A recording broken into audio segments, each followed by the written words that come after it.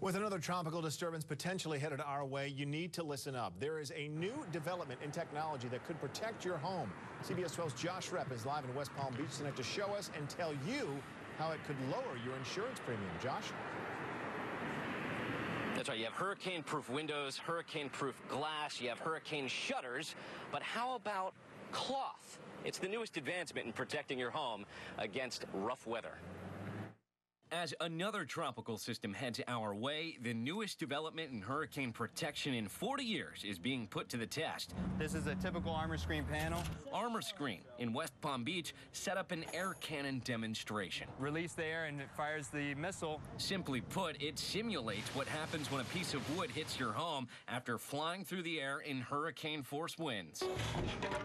Loaded inside the air cannon is a 9-pound 2x4. It's going to shoot out at 34.5 miles per hour. That's the Miami-Dade standard for a large missile. The team set up their screen side by side with hurricane-proof glass. But one shot with the glass, it needs to be replaced. On the second shot, the wood flies right through.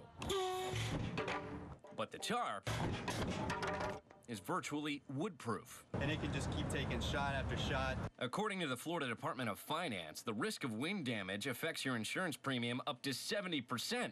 So most precautions you take could make you eligible for a discount, including this screen. Shutters are a popular choice, and we've been there alongside homeowners prepping for storms, many boarding up windows with wood. But this year, many companies in the industry are offering something new. Cloth-based protection.